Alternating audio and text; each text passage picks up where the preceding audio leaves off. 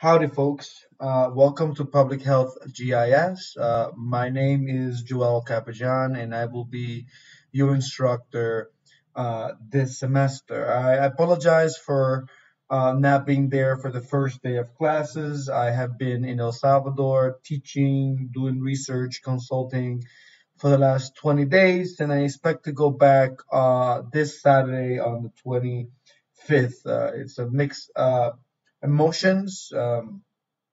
I hear it's pretty cold out there, so I'm kind of not looking forward to going to that. But the semester's starting, and so that's just the way it goes.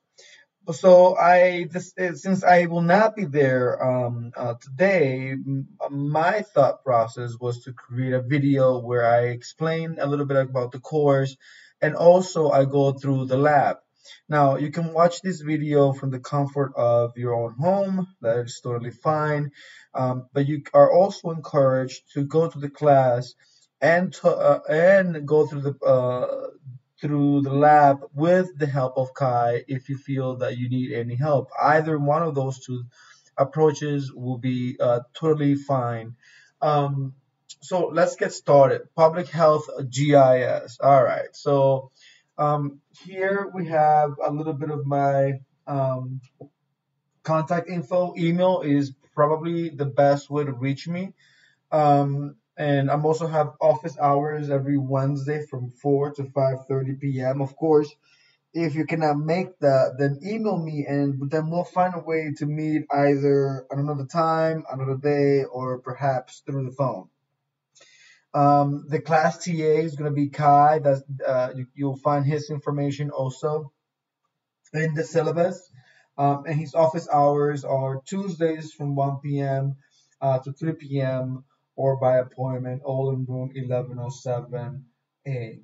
So, what is this course about? Well, this course is about GIS, Geographic Information Systems, as a tool for public health researchers and practitioners.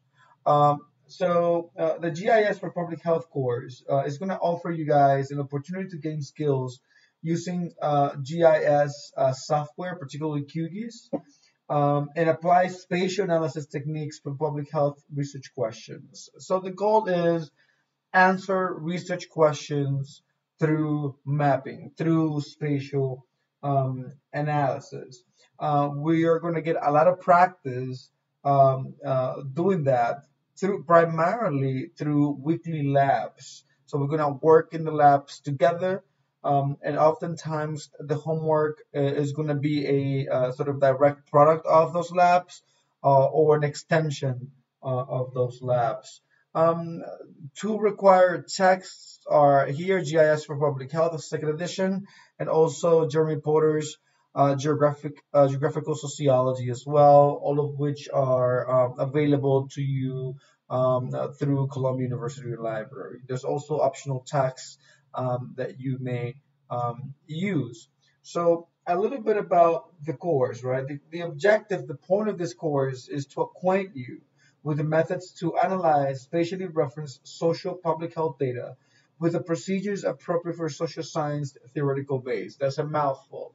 Really, what we're trying to do is for you guys is to expose you to not only the software but also the theory and the best way and the latest ways to sort of to incorporate spatial data analysis into not just descriptive statistics and finding significant clusters, but also incorporating that into more complex regression models. So there's going to be a little bit of everything for everybody. We're going to start very light and simple, getting to know the software, and we're going to end up really running some very sophisticated regression models. So grading procedures, where are the grades coming from? Well, the grades are going to come from essentially three sources. One of them is going to be your midterms and final exam, both of which are worth 40%, 20% each. Those exams, the midterm and the final exam, are going to be take-home exams. You're going to have about a week to analyze some data that I'm going to give you, answer some simple questions, very straightforward. 30% of the grade is going to come from the weekly labs that we're going to work in the during class. And the other 30% are going to come from a semester long final research project. And this semester long final research project, the goal will be for you to come up with a research question, do an annotated bibliography, collect some basic information, find some data, and answer that research question through a mapping or spatial analysis, right? So this semester length research project really will culminate with a poster presentation at the end of the semester in which students and other faculty members are going to be invited to visit, review, and ask questions. This is a very important part of the course, and I expect you all to take that very, very seriously. Um, Here, the course topics and general schedule. You'll find the tentative schedule. We're gonna try to stick to this as much as possible. We might fall a little bit behind or speed up a little bit, but I think generally we tend to cover all of it. You'll find the week, the date, the topic of what you're supposed to be reading, but also the assignments that are due.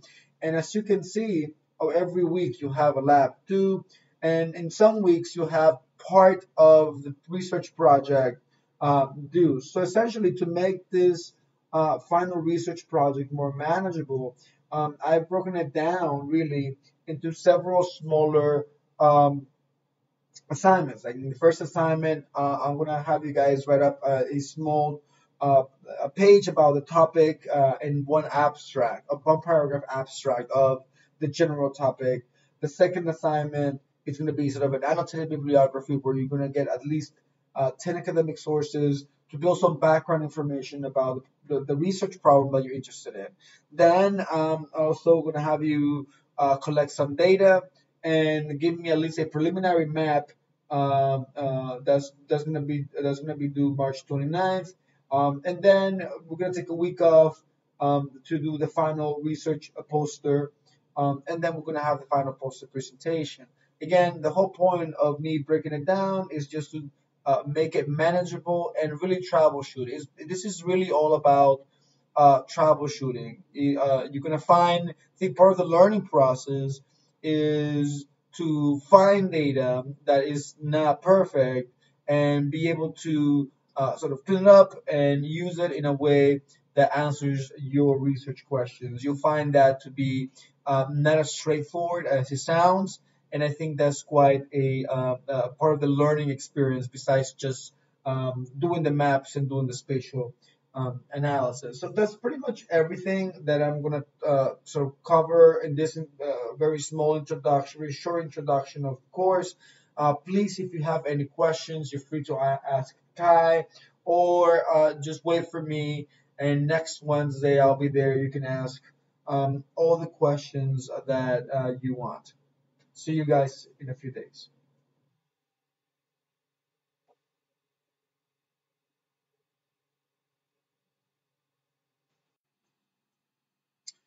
For that one, we are going to be linking up publicly available population data to publicly available geographic data, shapefiles, right? Essentially, Lab 1 is the closest thing to a real life scenario where there's a map that you want to create. In our case, we want to create a map of population change across New York State counties for the year 2018, and we have no data, right? So the first thing that we're going to do is that we're going to click on that link, which I realize is done dead, but not to worry. All you really have to do is go to Google, type U.S. Census geographies. You click on the first link, and that should take you to the desired page. We are then going to click on geographies. We are then going to click on geographic mapping files. We want population change across New York State counties for the year 2018. So we're going to click in the year 2018. And we are going to click on the mapping files, the cartographic boundary files, or shape files, also known as shape files. Now, you have a bunch of choices. You have American Indian, Alaska Native American, Hawaiian homelands. You also have a shape files or map files of congressional districts, the 116th Congress. You have county level files, um, uh, county within congressional districts. You have divisions.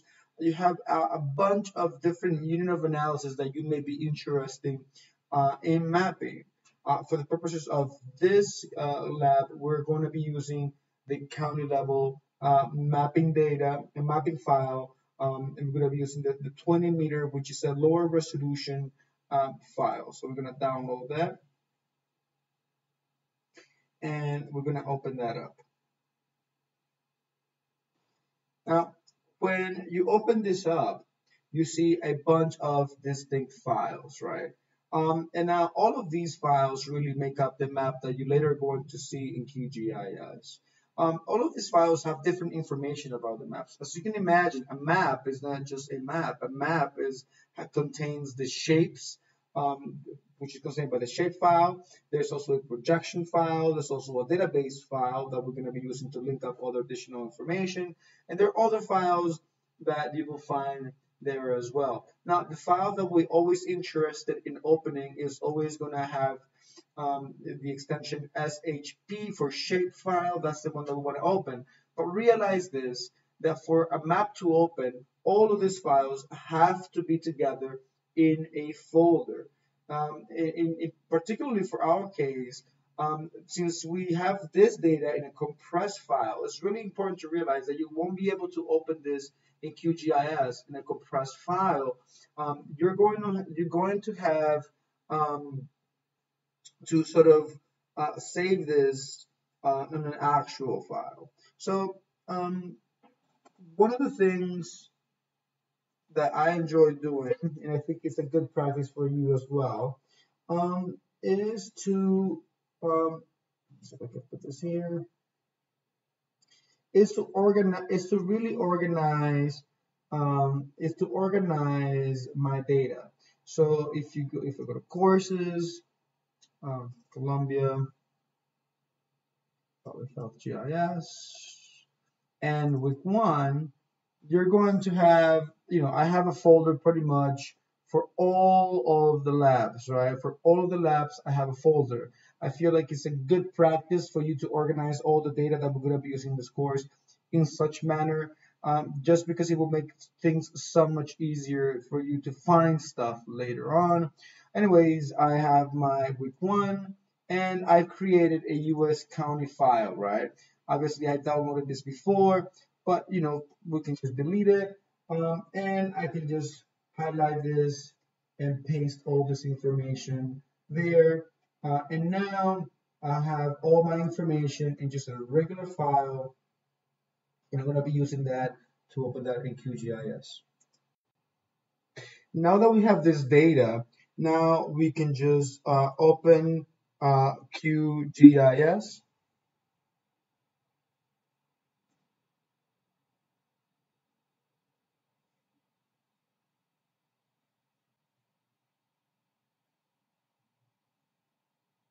All right, that took a little while, but it did open. Now, there are different ways for you to open a shapefile into QGIS. One way is for you to go to Layer. You're gonna go to Add Layer, and we're gonna be adding a vector layer. You're going to search for the location of the file. In my case, I have it in week 1, US county, county. And I'm going to open again. The file that you really want to open is the shape file, but always remember all of them have to be there together.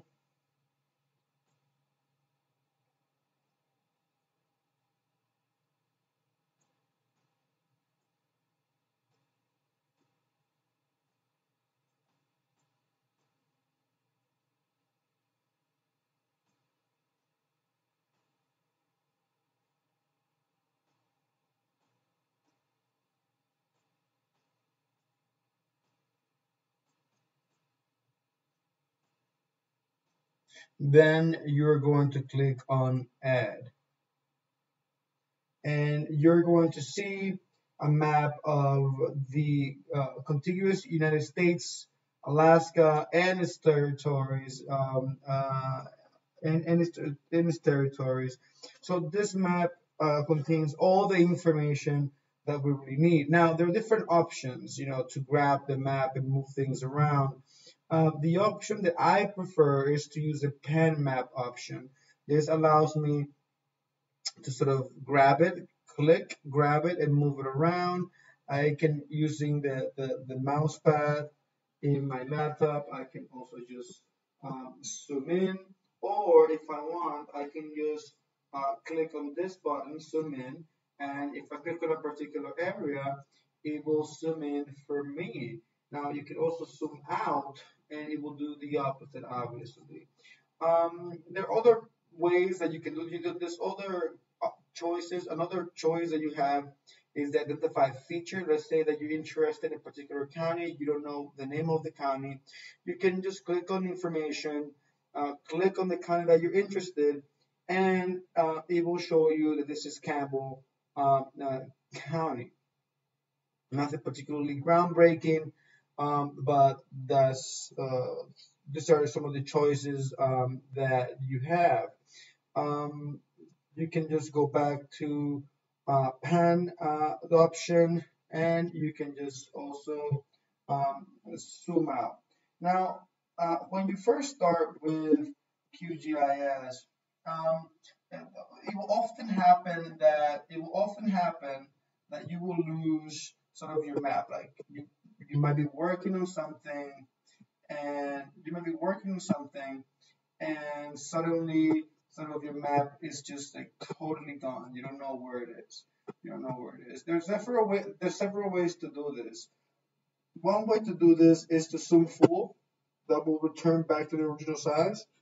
Also, if you cannot find your map, another way is just to do a right click on the layer that you're on, and you can zoom to layer, and again, it will bring you back to that original map. Now, obviously, this is just the map that we see, but underneath this map, there's a lot of information. You have a projection, and importantly, in our case with this lab, is that you also have a database, right? And if you click on this open attribute table in the GIS world, databases are often referred to attribute tables. So you can click on the attribute table, and you will see sort of the database underneath the map. So you have data, a code of the state fib, which is the code for the state. You also have a county fib, which is the code for the county, and you have a combination of the county fib and the state fib. And you also have a GeoID as well, which will come in handy later. You have also the name of of um, of the county, and the area of land and the area of water contained within each of those counties. Not a whole lot of information, but enough information, enough IDs for us to be able to link this to other sources of data. Now, one way that sort of we can do this, but before we actually get there, the first thing that we want to do is we want to get rid of all the counties from states that we don't care about. Remember, our goal today is to map population change for all counties across New York State, and now we have all counties in the U.S. So we need one way. We need to find a way to select these counties and export these counties into different maps. So just we have a map of the United States counties. I mean, not New York State counties, not United States counties. So one way to do this is to go to another way to actually go to the attribute table is to right click on the layer, go to open attribute table. Now the state FIP for the state of New York is 36, right? So what we can do is to ask to make a selection uh, based on this particular information, so we can highlight those states, those counties that belong to New York State. Now, um, here, if you click on these on this button, you have select features using an expression. So that's exactly what we're going to do, right? You are going to go to um,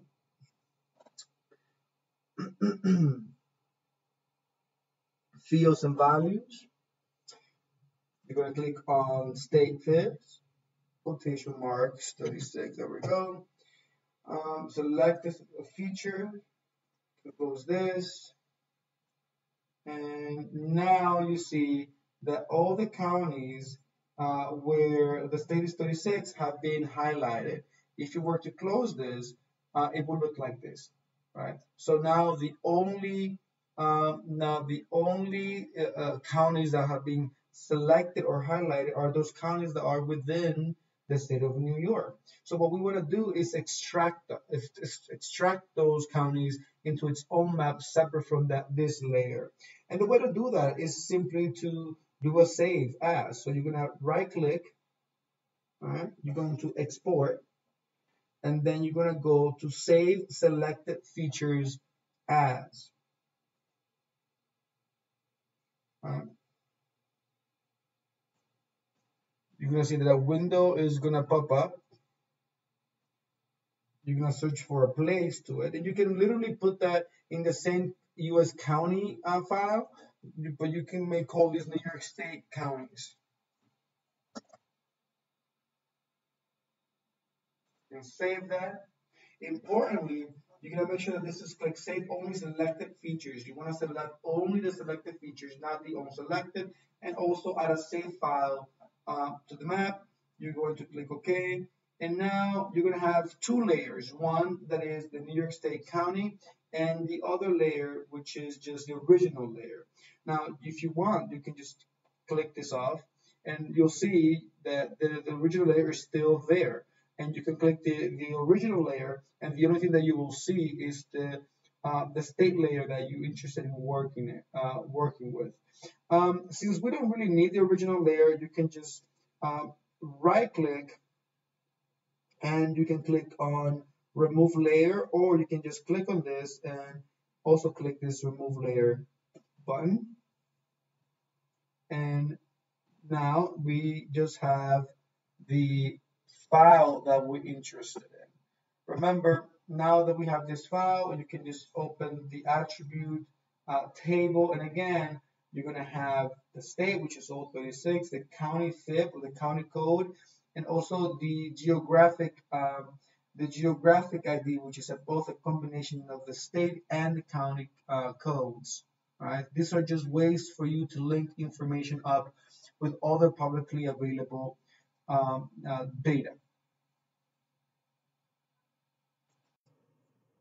So now that we have the information, the geographic boundaries, now it's time for us to find another source of information to link up. Remember, the goal is to map population change across New York State counties.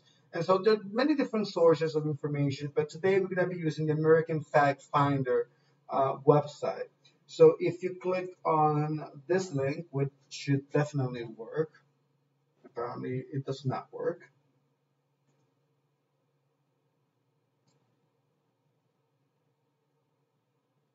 There we go.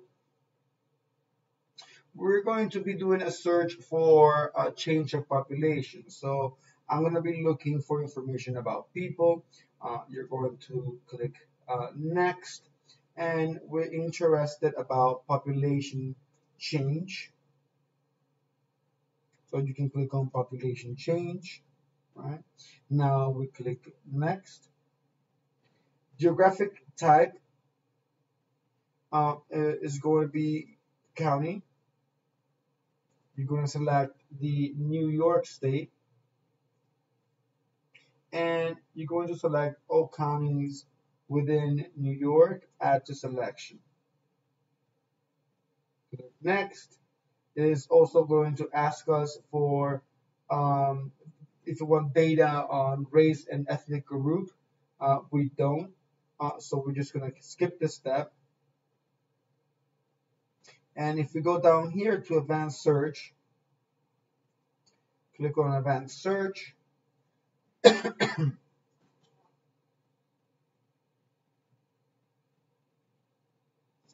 And so we're going to select estimates of the components of resident population change from April 1st, 2010 to July 1st, 2018.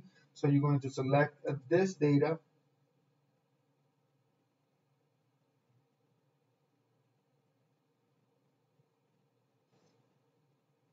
You can download it.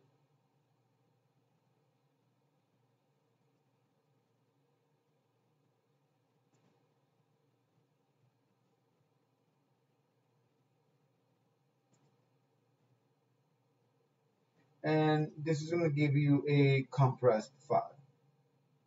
And in this compressed file, you're going to have several pieces of information. You're going to have metadata, which is essentially a code book of all the data available within um, the data set. Let's see if I can open this here. Right.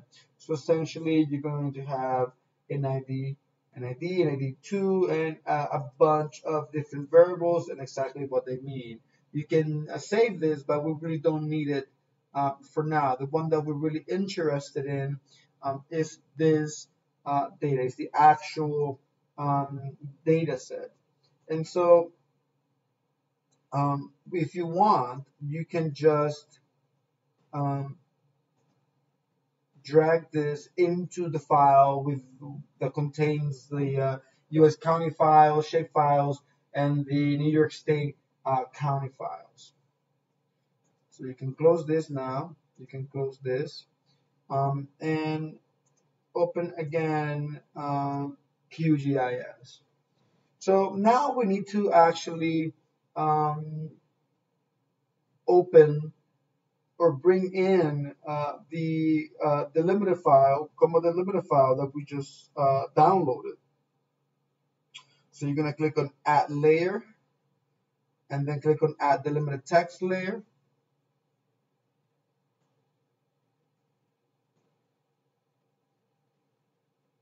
You're going to search for the actual file, and here it is.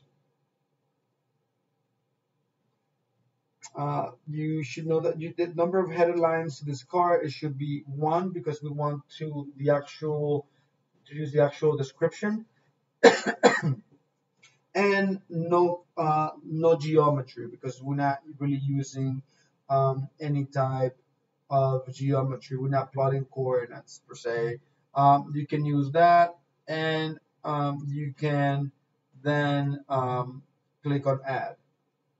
When you click on Add, then you have successfully inserted the data set into QGIS. You can click on that, you can open the attribute table, and essentially you're going to have all the same data that you will see otherwise if you just open it in Excel. Pretty much the same thing. Again, you have an ID, you have an ID2, and an ID2 is just a combination of 36, which is the FIP code for New York State, and the FIP code for the county. And essentially, we're going to be using this particular ID to link both data sets. So essentially, ID number 2 in the CVS file and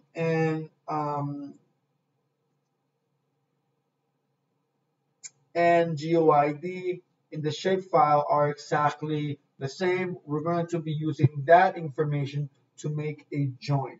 So how do we do that?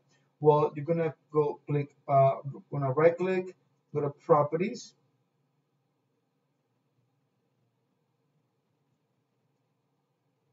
properties,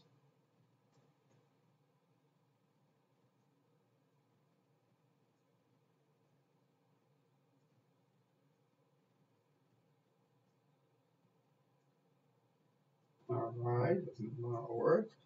You're gonna go to properties and let's see if this works. You're gonna go to properties and you're gonna go to joins. All right. When you go to joins, you're gonna click on the plus button. For some reason, this thing does not want to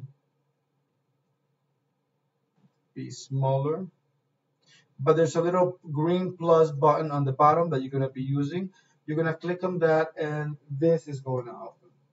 All right.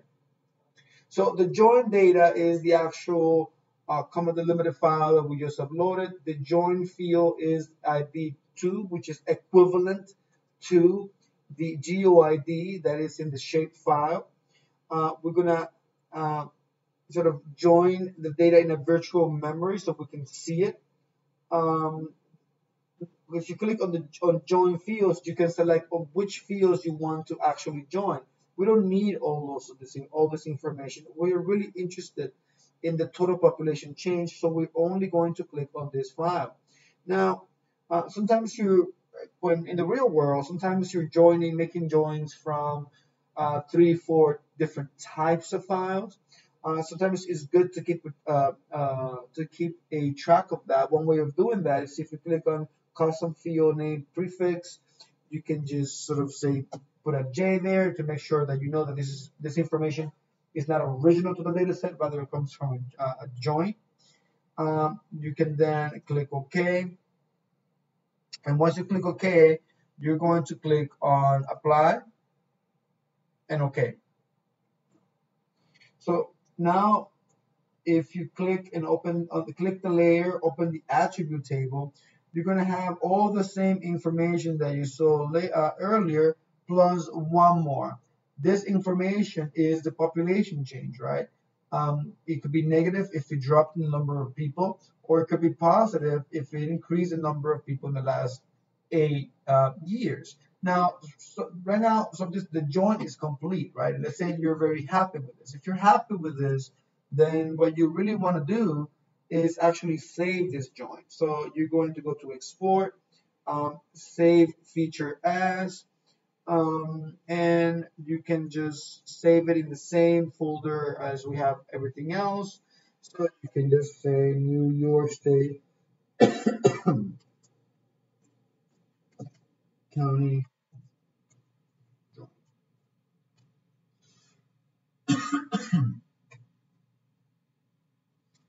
save,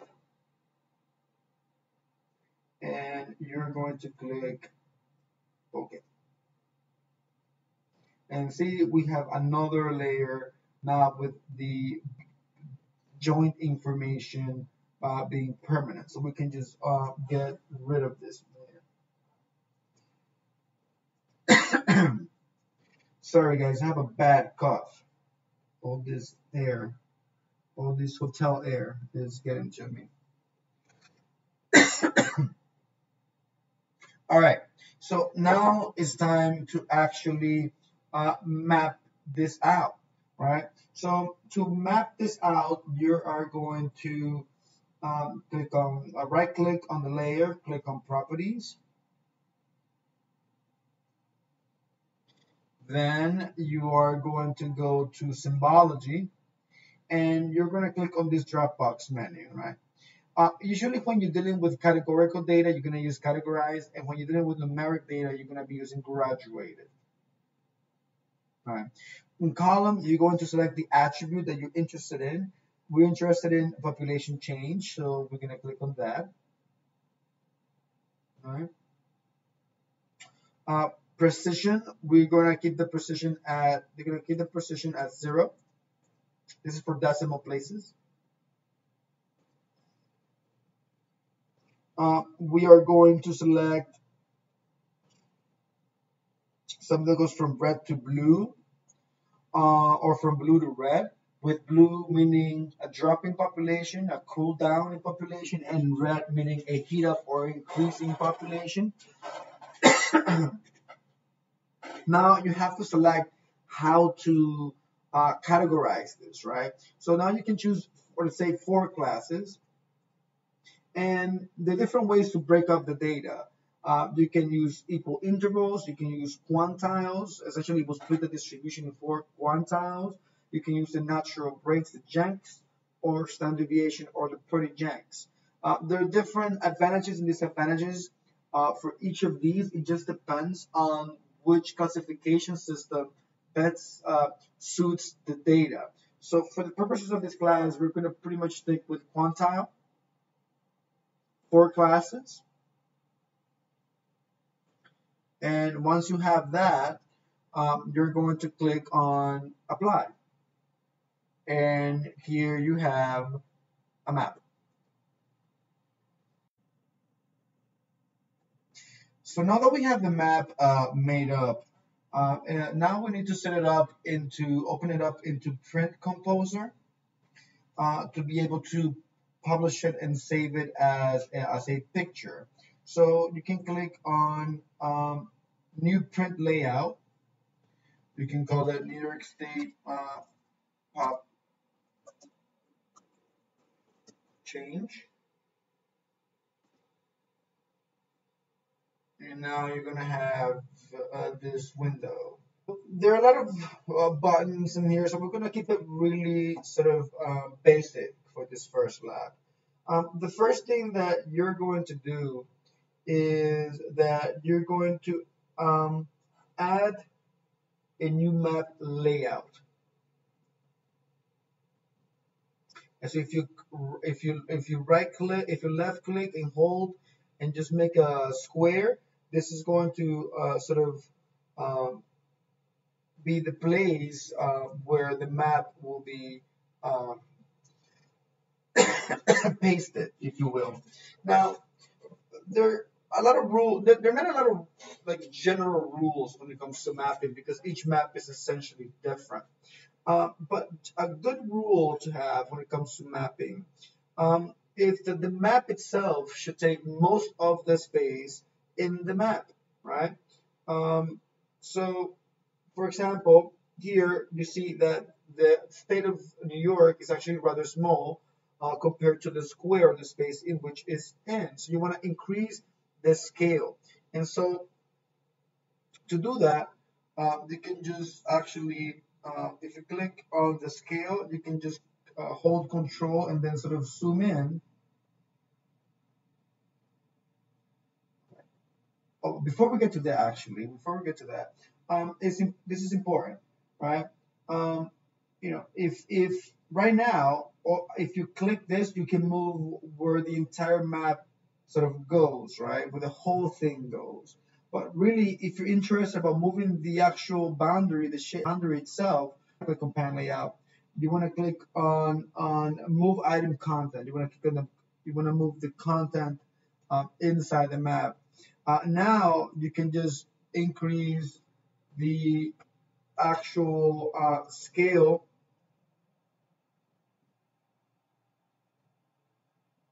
of the map inside the box. And now, if you notice, when you increase you increase the size of the map, what you're really doing is that you're lowering the scale of the map.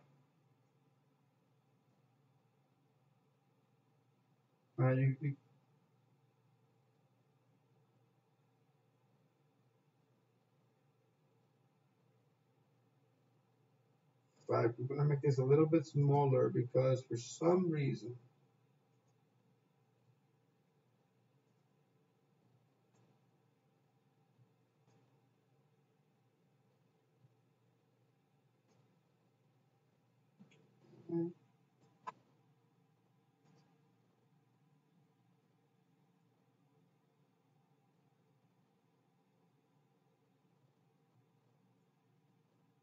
So you want to make this you want to make this the biggest thing inside the inside your map, inside your actual figure, but not too big. Put this, sort of move it around until you find the correct place. That's good enough for me. So now that you have that, usually the first thing you want to do is create a title. So if you click on add a label to the layout, you can just sort of create a box to which you want to type your title. And if you click here on main properties, you can type New York State counties, um, population change 2018. Obviously, this title is pretty small, so you can make changes to that. If you go to font, click on font, you can make this maybe like grade 18. You can make it bold. Just go up a little bit more so you can increase that. You can actually also make it left justified.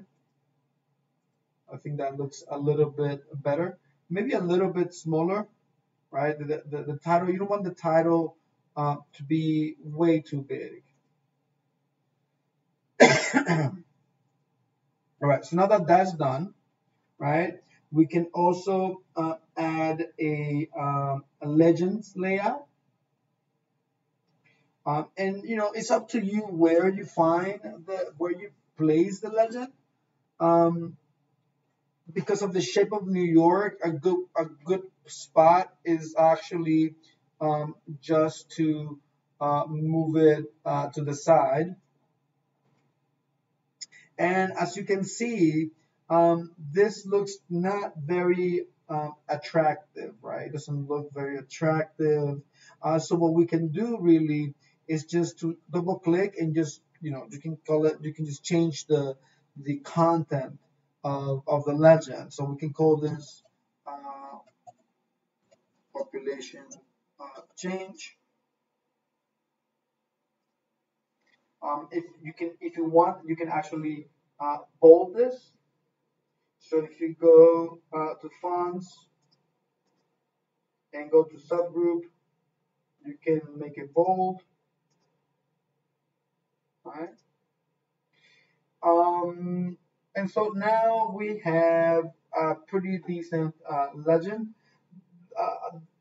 And also an important part of any map is also information about sort of where who authored the map, the date of the map, and where you got the information. So I want all your maps to really have these three pieces. You want to have an author,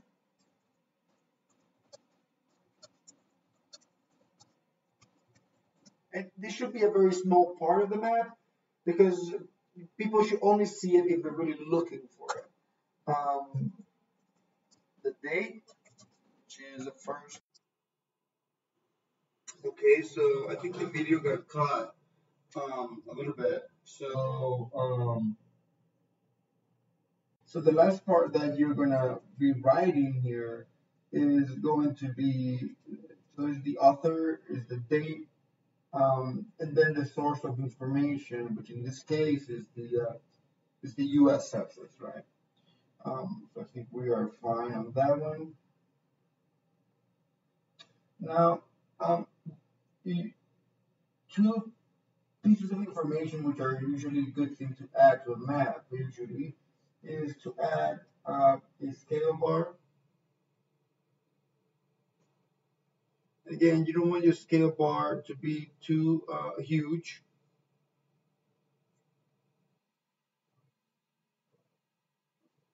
Like that will be fine.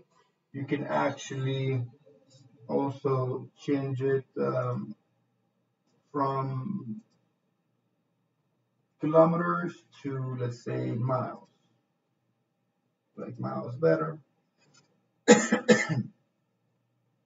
Um, Another thing that you can do to make this a little bit more appealing, um, in certain cases, well, we all know where New York City, where New York is, and we all know what the north of New York is. So this is not necessary in this case, but usually when we are mapping something that is uncommon or unknown, it might be a good idea to add a north pointer. So you're gonna to do that, you're gonna add a picture. Click on that. You're gonna create a little square space with a picture. You're gonna go to item properties, search directory, and you can click on that one.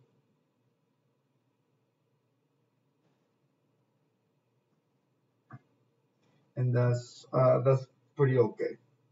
All right, so essentially, this map is over, ready to go.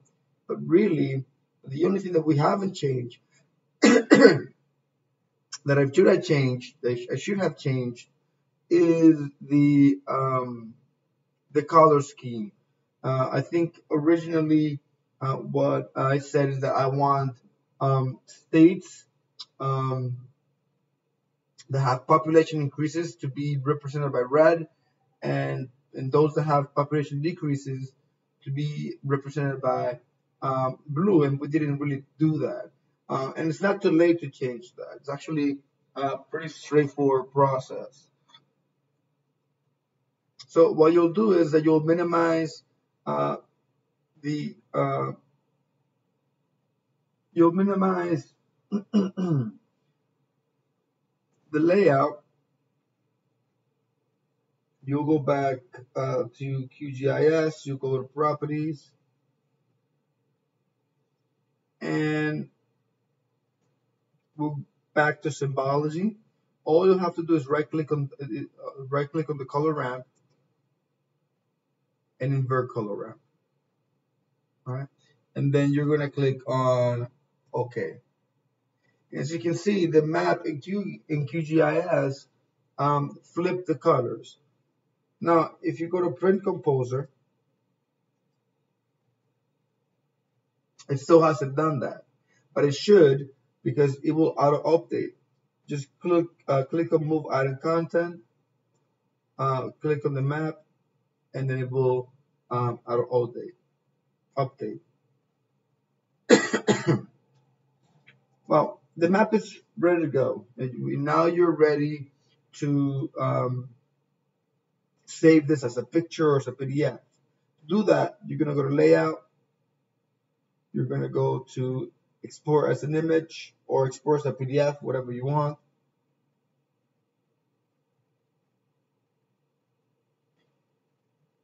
You're going to find the location, and then you're going to save it as a JPEG or whatever format it is that you want.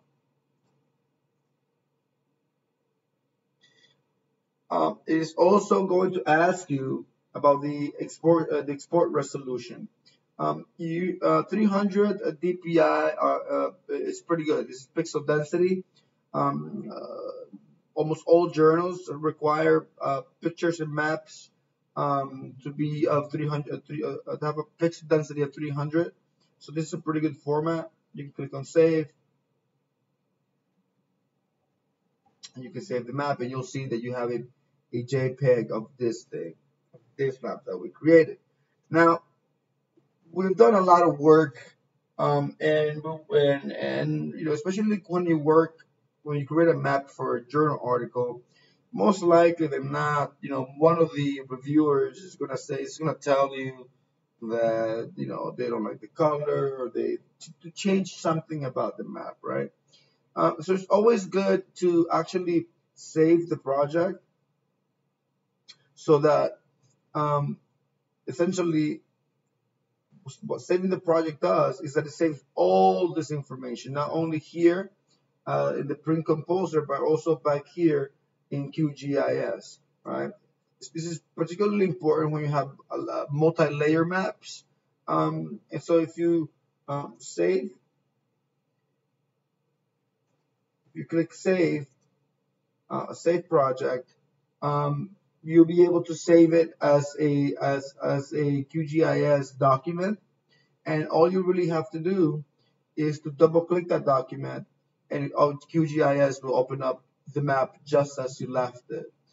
But it's very important to remember when it comes to the projects, um, that if you move one of the files from the folders, like you move one of the files for the maps that you use for that project to another file, it won't work. All the pathways have to remain the same. So always remember that. That's why you should always have these permanent folders for your projects, so that you can, when you click on the save project, you can find all the information again. All right. So with that, we are going to conclude Lab 1. If you have any questions, please ask Kai or myself. I will see you all in a couple of days. Take care.